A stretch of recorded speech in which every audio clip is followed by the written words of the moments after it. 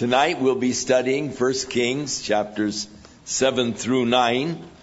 This morning we'd like to draw your attention to the 8th chapter and verse 18.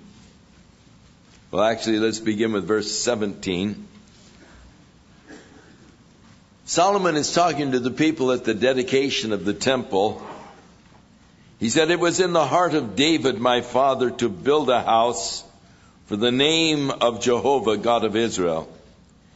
And Jehovah said unto David, whereas it was in your heart to build a house unto my name, you did well that it was in your heart." One thing that the Bible stresses all the way through is that God is much more interested in the attitude of my heart than he is my actions. Jesus was constantly rebuking the Pharisees because though they were doing the right things, they had the wrong attitude in their heart. He likened them unto whitewashed sepulchres. He said, outside you look so clean, so neat, but inside you're just filled with dead men's bones. He rebuked them because they made the outside of the cup very clean, but inside of the cup was all kinds of evil. Jesus said, the law has said, thou shalt not commit adultery. But I say unto you, that if you look upon a woman and lust after her in your heart, you've already committed adultery. In other words, it's what's in a man's heart is more important than his actions themselves. You can have correct actions, but a wrong attitude. Or you can have actually a right attitude and even wrong actions, but I would rather be in that position. I would rather to have the right attitude, and even though I might be doing something that isn't wrong, God can correct the wrong that I'm doing in a hurry. But oftentimes it takes a lifetime to change the attitude of a person's heart. When we are first introduced to David, God, we find, was looking at David's heart. God had rejected Saul from being the king over Israel, and God had sent Samuel down to Bethlehem to the house of Jesse to anoint one of Jesse's sons to be the new king. And when the eldest son, Eliab, came in, handsome, tall, good physique, Samuel in his heart looking at him said, surely this is the one that God has chosen. And God said to Samuel, look not at how handsome he is, nor at his height, because I have refused him. The Lord does not see as man sees, for man looks on the outward appearance. God is looking at the heart. And so God saw the heart of David. He saw the heart of a shepherd. He saw a heart that was after God and after the things of God, and God was looking at the heart. God knows what's in the heart of man. In the 39th verse of this chapter, as Solomon is praying in his dedication of the temple, he said, then hear thou in heaven thy dwelling place, and forgive and do, and give to every man according to his ways, whose heart you know. For you, even you only, know the hearts of all of the children of men. God knows our hearts. As David, in giving his final instructions to his son Solomon, said to him in 1 Chronicles 28:9, Solomon, my son, know the God of your father and serve him with a perfect heart and with a willing mind. For the Lord searches all hearts. He understands all the imaginations of the thoughts. And if you seek him, you will find him.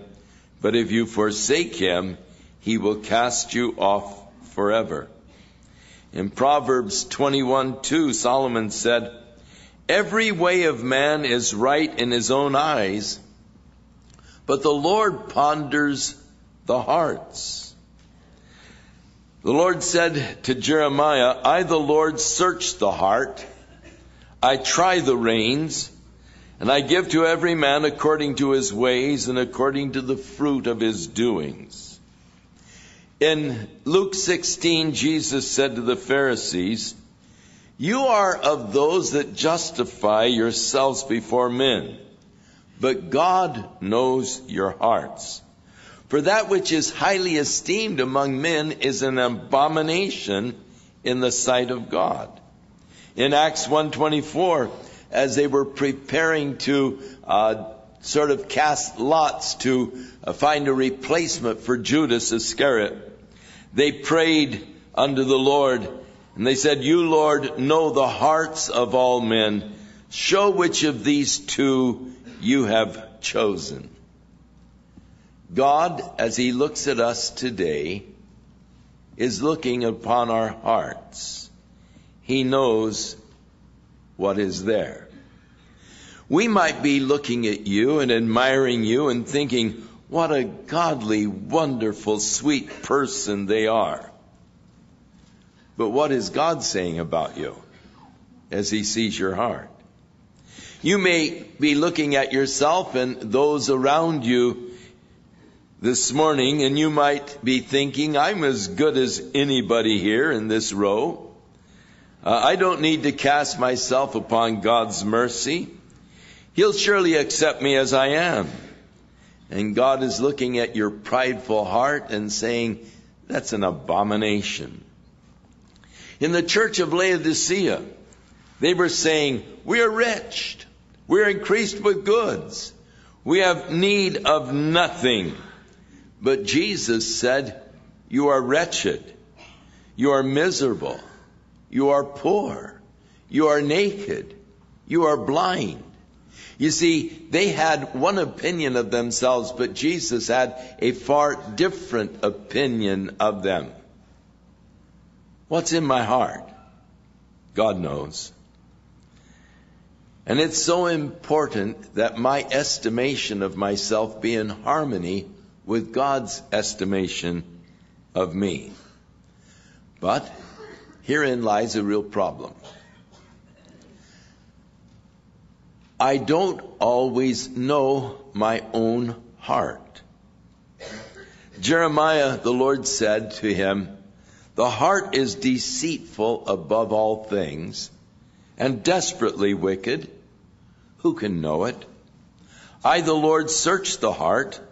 I try the reins to give to every man according to his ways and according to the fruit of his doings. There is nothing more deceitful than the human heart. In Proverbs we read, the way of the fool is right in his own eyes. There's a way that seems right unto man, but the end thereof is the way of death. Every way of man is right in his own eyes, but the Lord ponders the heart. There is a generation that are pure in their own eyes, and yet they've not been washed from their filthiness. David was aware of the difference between his opinion of himself and that of the Lord's. He recognized that the Lord knew him better than he knew himself. He said, O Lord, you have searched me, you've known me. You know when I sit down, you know when I rise up. You know my thoughts before I even think them. You surround me when I am walking and when I am lying down. You are acquainted with all of my ways. Such knowledge is too great for me. I cannot attain it. What knowledge? The knowledge of myself. Socrates cried to his students, know thyself. But that is the hardest bit of knowledge to come by. And when you do finally come by it, it's probably the most painful knowledge you'll ever come by. The knowledge of self. David, talking about how God so thoroughly knew him, said, such knowledge is too great for me. I cannot attain it. And that is why at the end of the 139th Psalm, David prayed, search my heart, O God. Know my heart. Try me and know my thoughts, and see if there is a wicked way in me, and lead me in your way everlasting. O Lord, you search my heart and lead me in your path. Many times we are blind to our own sins until we see them in others. There was that interesting case where Nathan the prophet was sent to David to rebuke David for his sin with Bathsheba. And so Nathan told a story to David. He said, there was a man in your kingdom who was extremely wealthy, had flocks, herds, servants. Next door to him there lived a very poor man, had only one little ewe lamb. Oh, he loved it. It was like a pet. It was like a child. It ate at his table. It slept in the house. It was just a family pet. The wealthy man had guests that came. He ordered his servants to, by force, go and take from the poor neighbor the one ewe lamb and to slay it in order that he might feed his guest. David became angry. He said to Nathan, that man shall surely be put to death. And Nathan said, David, you're the man. David sinned with Bathsheba. David had many wives. Here was the one soldier, faithful wife. David took her as his own, had the man put to death. And David was really seeing now his own sin through the illustration of someone else, and it looked horrible. And it's interesting how that we are so prone to justify what we do until we see it done in others, and then the heinous of the sin becomes very real to us when someone else is doing it. But there's another side to this coin. God sees our heart. He sees all the evil that's there. But the other side of the coin is many times there are things in our heart that we would like to do for God and are unable to do because of circumstances or situations. And we're just not able to do that which is in our heart and which we would love to do for the Lord. This was the case with David. In his heart to build a temple for the Lord, a house for God. But God restrained David from doing it. David received the promise from God that he would give to David a son who would build the house that David was desiring to build. And now that house has been built. The people have gathered for the dedication. And Solomon is telling the people, it was in the heart of David, my father, to build a house for the name of the Lord God of Israel. And the Lord said to David, my father, whereas it was in your heart to build a house unto my name, you did well that it was in your heart.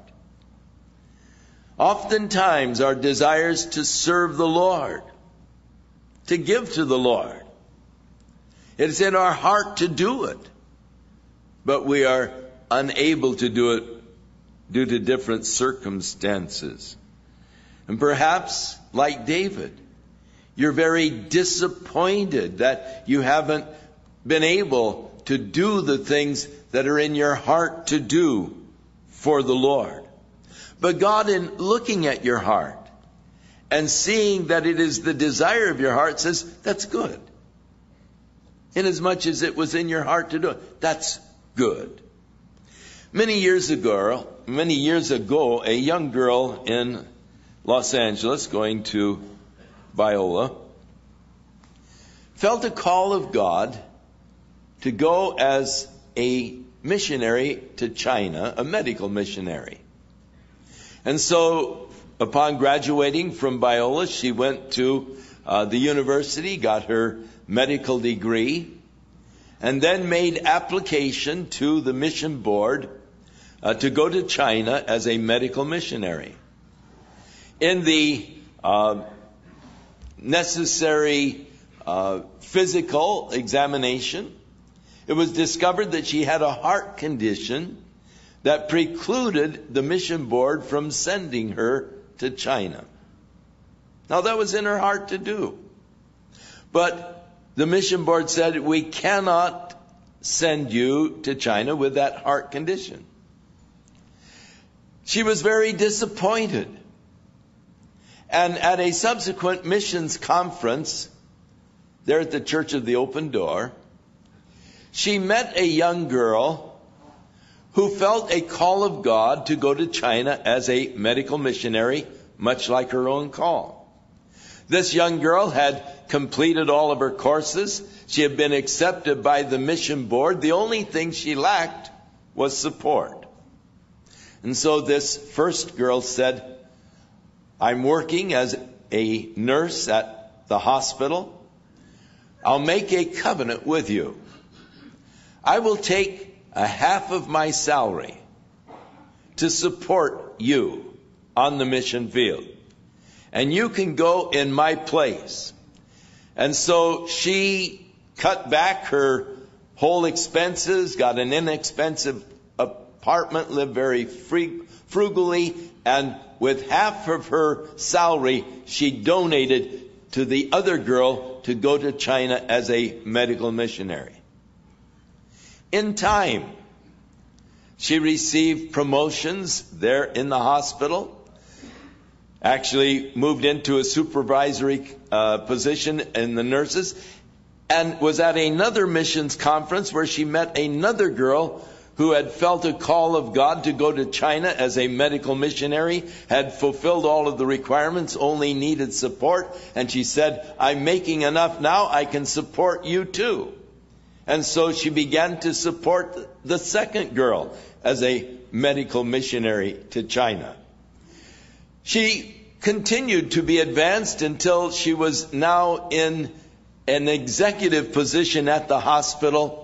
And she met a third girl who had a desire to be a medical missionary, had fulfilled the requirements, only needed the support. And she said, I'll tell you what, I'll support you too. And at the last, she was supporting 3 girls as medical missionaries in China.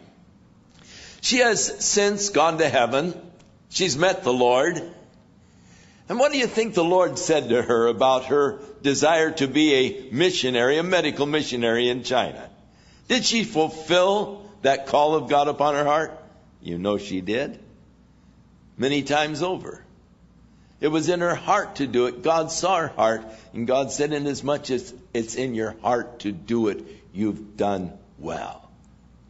Oh, how important that it is our heart to do the work of the Lord. It may be that we won't have the opportunity to do the things, but at least it's in my heart to do it for God.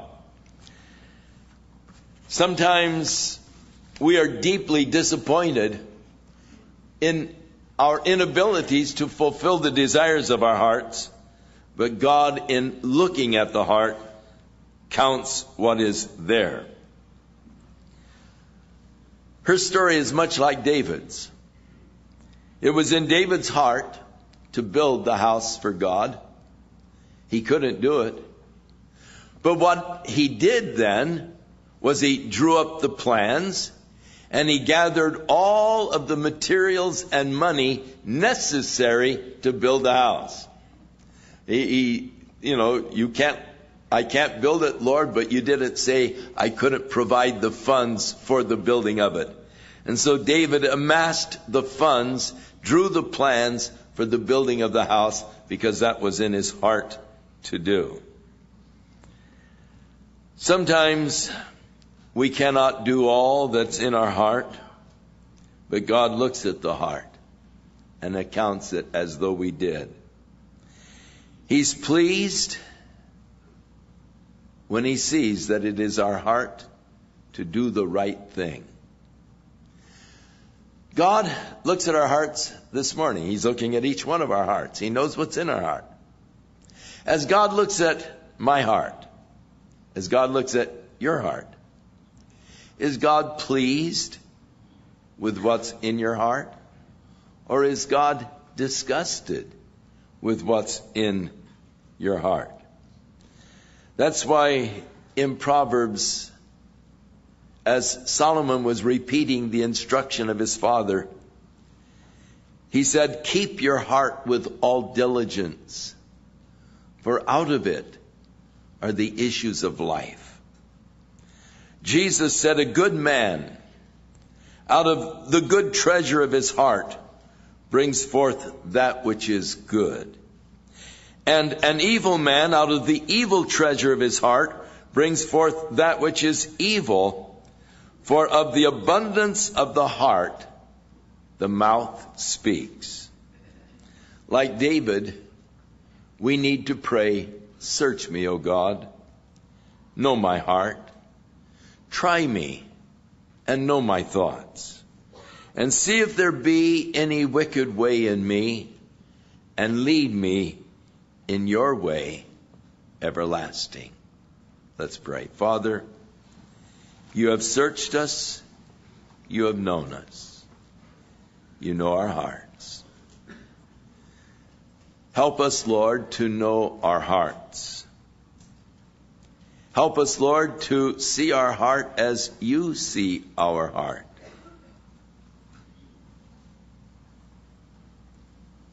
Lord, may our assessment of ourselves be in harmony with your assessment of us.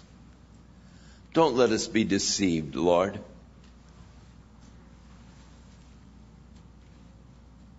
But help us to have a heart for God, even as David was a man after your heart. So, Lord, may we be men and women after your heart. In Jesus' name we pray. Amen. Shall we stand?